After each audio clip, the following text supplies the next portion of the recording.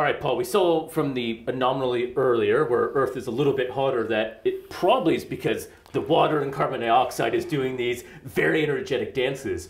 So is this what's going on with Venus, why it's so off the scale of where it should be? That's right. I mean, Venus has a very thick atmosphere. Yep. Why we'll come back to. And it's almost entirely carbon dioxide. Okay, so on Earth it's mostly nitrogen, which doesn't do much Yep. greenhouse stuff. A little bit of water vapor, tiny amounts of carbon dioxide. But Venus's atmosphere is much thicker than the Earth's, and it's almost entirely carbon dioxide. So the carbon dioxide line that's doing this up and down mode, and that up and down mode is what prevents a lot of that infrared radiation leaving. Yes, so that's why Venus is so hot. But how did it get to the stage of having this enormous carbon dioxide atmosphere, and why didn't the Earth have it? Yeah. Now there is a clue, which comes from what are called isotope ratios. Okay.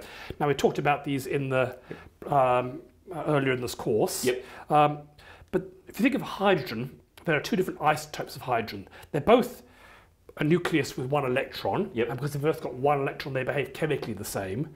But one of them just has a proton in the middle, and one has just normal hydrogen. Yep. And one of them has an extra neutron, so it's got a proton and a neutron in the middle, and that's called deuterium. That's right. And that means it weighs twice as much, despite the fact chemically it's identical. So you can have, instead of H2O, you can have D2O, which is heavy water. That's right.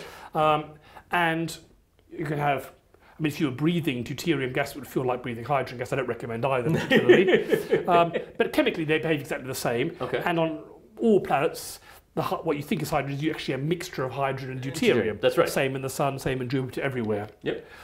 But you can look, and most of it's normal hydrogen, and a very small fraction is deuterium. Okay. But on Venus, that fraction of deuterium is about 100 times higher than it is on the Earth. So it has more of this heavier version of hydrogen. Yes, it doesn't have that much hydrogen at all. Yep. But what there is massively overrepresenting the heavy form. Okay.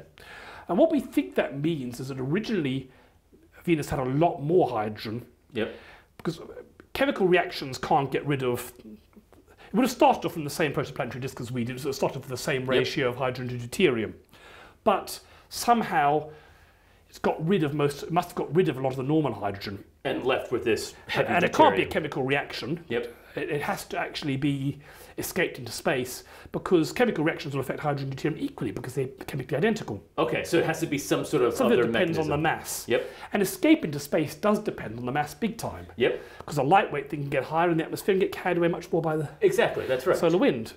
So what we think happened is that once upon a time, Venus looked something like this. So you said Venus was a terrible place, but we actually think Venus was pleasant billions of years ago? Now we can't see any evidence on this on the surface. As we talked about in the geology section, the surface of Venus has been resurfaced sometime in the last few hundred million years. Yep. And this would have been long before that. Yep. But maybe once upon a time it was a nice, pleasant, tropical, balmy thing with lots of water. The trouble is, as we said, water is a very strong greenhouse gas. That's right. So the water would start evaporating and then start trapping the heat. Yep. And Venus is a bit closer to the sun than us. It has more heat. Yep. As it traps the heat, you're going to, and water vapor does this much better than carbon dioxide. Yep. It's going to get hotter still. Yep. That means more water is going to evaporate. So it's going to get hotter still, and more water is going to evaporate. So you kind of get this runaway effect. And it's called the runaway greenhouse. All right. It has some interesting mental pictures of someone stealing a large glass contraption. But it's a runaway greenhouse effect, not someone stealing your potted plants. Right. So it's actually not really the carbon dioxide necessarily in this case, but it's the initial water vapor. Quite possibly. What happened then is you would have an incredibly dense, much denser than now, very, very hot, hotter than now, harder than it is to imagine, steamy atmosphere. Yep. But what would have happened is a lot of the steam would have got high up and it would have been hit by ultraviolet radiation and solar wind, which would have split some of the hydrogen off the oxygen. Okay. And then the normal hydrogen would tend to be blown away. Because it's lighter than the deuterium. Leaving the deuterium behind. The oxygen would then probably combine to form oxide rocks on the surface. Yep. And so over time, you would have lost the water. Yep. And lost the hydrogen to make up the water. The oxygen from that water is probably still there in the form of rocks. Yep. That's heavy enough not to escape. Just leaving some deuterium behind, which is why you have 100 times more deuterium relative to the hydrogen that we see on Earth. So we think this deuterium is the key that kind of tells us this. That's right. So it's telling us, I think, that a lot of hydrogen, which is probably in the form of broken up water, has been lost. Okay.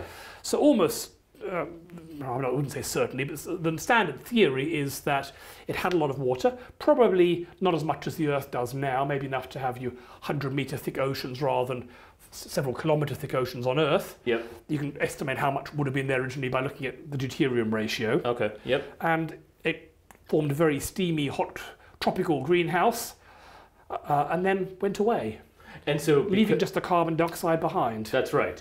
And so this created this initial condition that then ran away to create this very hot, very thick atmosphere planet. That's right. And then the question is, where does the CO2 go? Now on Earth, there's a lot of CO2 has been emitted by volcanoes over the Earth's history, and it's not still in the atmosphere.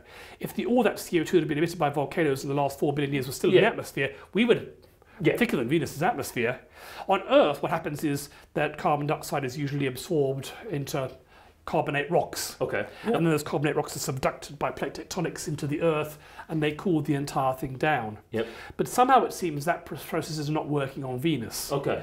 And it may be because the surface is so hot. We don't see any evidence of plate tectonics on Venus, as we talked about earlier. Yep. And maybe that's because on Earth, the way the plate tectonics works is hot lava comes up and then hits the ocean and cools down, and that gives the spreading plates. But if the surface is so hot on Venus, maybe that changes how it all works somehow. So we're still not exactly perfectly sure about what leads to this? So it doesn't seem to be the geology cycle on Venus that gets rid of the carbon dioxide. There's more carbon dioxide on Earth than there is on Venus, but it's all in the form of limestone. Yes. And long may it stay there.